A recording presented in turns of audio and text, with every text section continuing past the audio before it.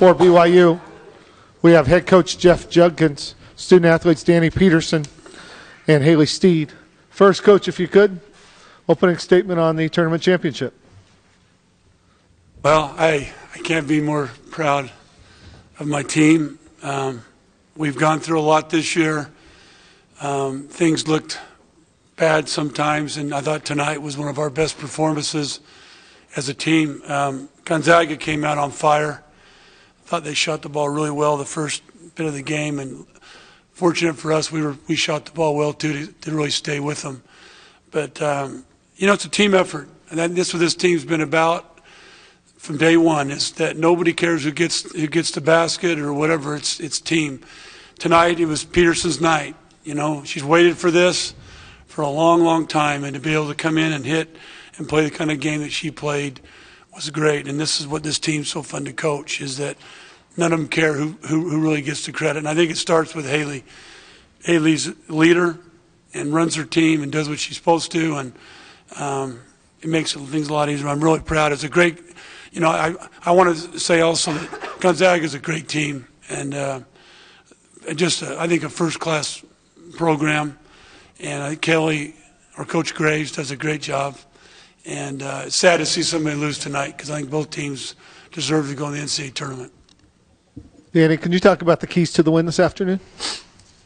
I think defensively was our mindset. We didn't want to give them anything easy. They have really good players all around.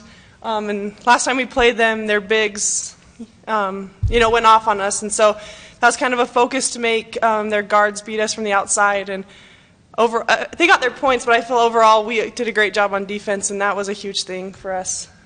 Haley, can you talk about winning the tournament championship in your first year in the West Coast Conference? I don't care what conference we're in. This is fun. Our team played together today. I'm so proud of everybody. I can think of a big play that every single person that played today made. Danny played the best game I've ever seen her play. Jen gave us huge inside presence, and I don't know, I'm just happy. I think we played together and really proud of our team. Questions first for the student athletes, please. Jason?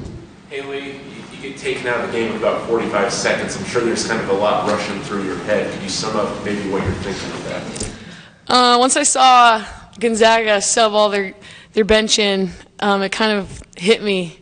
And then I saw Jody starting to sub, and the emotions just came. I couldn't control it. It was just kind of like an accumulation of all the hard work that this team has put in, and everything that we've been through as individuals and as a team kind of just all hit me at once. And it's all been worth it, everything that we fought through. And today was a special day for us.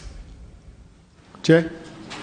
Danny, can you just talk about having what Haley said was your best game on this kind of a stage, this type of atmosphere?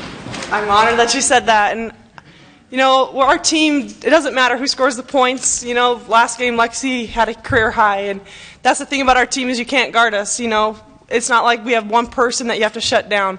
We have 8 girls, 10 girls. Our whole bench are so good and tonight was just my night. I got balls in great position thanks to our guards driving and kicking it. And so it was a team effort, but it does feel good to finally play a great game to win championship, because it's our goal, to win this tournament and go to the NCAA tournament. So it's going to be so nice knowing on Selection Sunday that we can go watch as a team, knowing our name will be called. So we're excited. Jay? Is that your favorite spot, that 15, 18-foot base? I'll answer that for her, yes. Today was her favorite today spot. And against Gonzaga last time, for some reason, I like that block over there. And so when someone drives and I just kick out to that side, and so I'm there a lot, and I hit the first few and just got my confidence up, and they just kept coming, so I took them. Jason? Danny, you got a couple of rebounds late, though, which really allowed your team to run the clock. Are you even happier maybe with that end of the floor?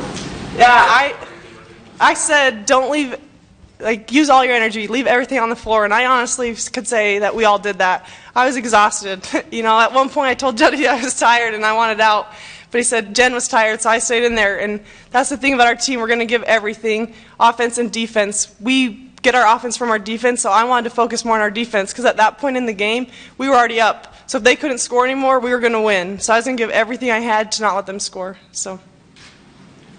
What were they doing that gave you the most trouble? They do that pick and roll a lot, so, and they have great guard. For me, their bigs can drive and shoot. So it's just hard knowing, to play them for the drive or the shot because they can do both. They're a very talented team, and all of them, they're well-rounded. And so that's hard just knowing what to do because when you have a great team like that, they're going to adapt. They have a great coach, and so it's just knowing what they're going to do.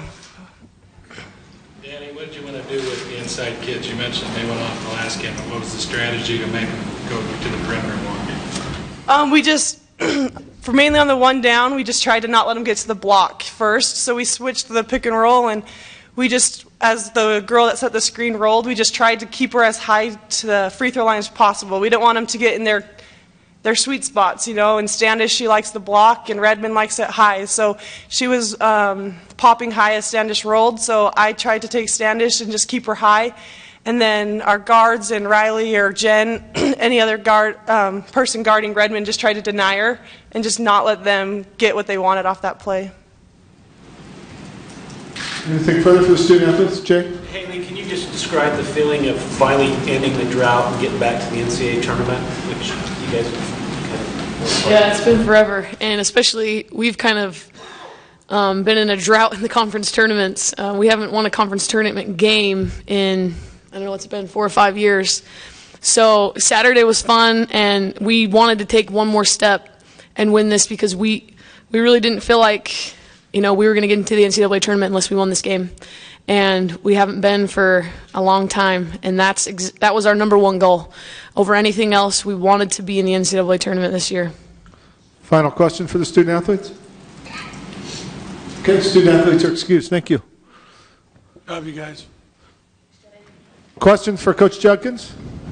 Jason? Jeff, I think Haley just hit on it. Did you view this, I know publicly you've lobbied for 2 teams in this league, but did you view this as a must-win game, and was that talked about with the players? Yes. I thought last year we deserved to go to the tournament.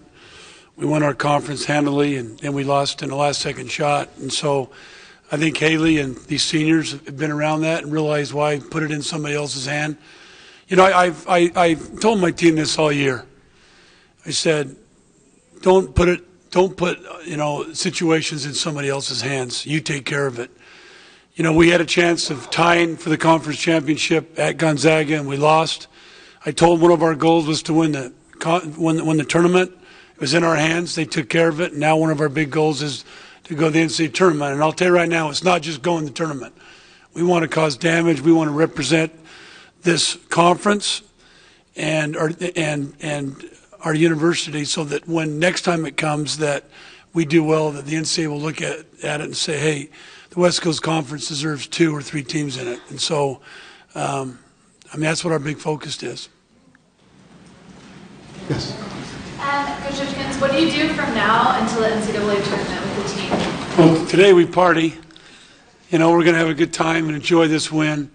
And we're going to have some time. We need to catch up on school. I know everybody hears that, but we miss a lot of school and try to catch up and get ahead. And then just work on things that we need to get better at. I think Gonzaga makes you see some of your weaknesses that you have to work on, and there's things that we need to do. And whatever Danny Peterson drank today, I'm going to make sure she drinks that for the next few games because I thought she played a game of her life. And, she's had a hard career. People don't realize what she's gone through to get where she is. And for a coach, that's more satisfaction for me than probably winning any game, is seeing a young lady develop and work and sacrifice and do what she needs to do and then have this success was something that I'll always remember.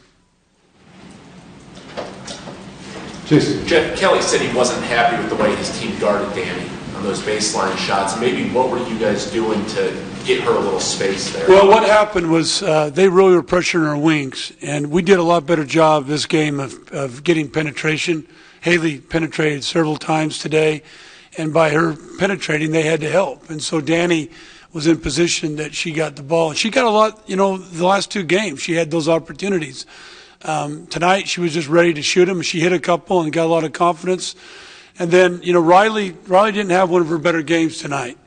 And usually Riley gets a lot of those shots, but Riley got in foul trouble, and I think they concentrated on her a little bit more. But I think penetration with Haley, I thought that Lexi got in there a couple of good times and kicked it out. But, probably the biggest play of the game I thought was when Danny got that offensive rebound. I think we were up 7, and she got that rebound where they could have maybe got it and come down and scored and been a different game. But she got it in traffic.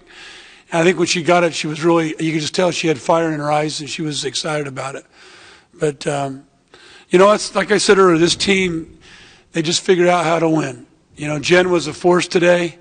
She made him have to guard her low post. We didn't have that presence the second time we played him. And so, she got challenged and she came through.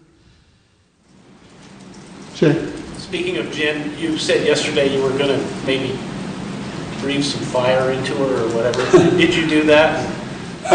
First game of the tournament, I let her go the first half, and then I couldn't let that happen. So at halftime, I got into her. And this last night, we had film, and I told her, I said, Jen, I don't want to have to come in at halftime and tell you to play harder. This is your night. This is your tournament. The team needs you. And she just responds. I mean, she wants to be a good player. She wants to do whatever it takes to win. And when she's aggressive in the post, our team's a lot harder to play. I mean, she's like a tree thrown up there and just grabs it and lays it in. Anything further? Jason? Jeff, I know it's probably a lot to ask in one question, but summing up Haley's career and the ability to get to this point, were you at all surprised she wasn't picked the MVP over another one of your players that considered? There was 3 players that could have got picked MVP, and I don't think it made. I think Haley's going to love saying that she won it, but I think she's not that kind of player. Haley's a dream. People don't realize how lucky you are as a coach to coach somebody like that. That's why I'm going to convince her to come back next year because I need her. And but she does everything. I don't call anything out there. She's got a great. To me, she's Peyton Manning. That's what she is. She runs her team. She sets it up. She does whatever it takes. She played 39 minutes tonight. They pressured her, tried to get into her, force her, try to wear her down. She just responds. I've only seen her tire once, and she was tired tonight. And that's why I called that timeout instead of full timeout with about 3 minutes. She was really kind of tired, and I thought, hey, we just got to have a couple more minutes of you handling the pressure. But she hits big shots when you need them. She knows time and score as well as anybody, and people don't give her enough credit. She's a great defender. I mean, she's a great defender. And if she was taller, I don't know if people would score on her because she's so smart and really guarding people. But she's the leader of this team. She's the MVP of this team. She's every practice, every drill, everything, she controls it. And I'm going to miss her. I've had her a long time. I've had her for 6 years, but I'm going to miss her when she takes the shoes off. Coach, thank you. Thank you. Thanks for the great tournament. Thanks, Scott. Thank you.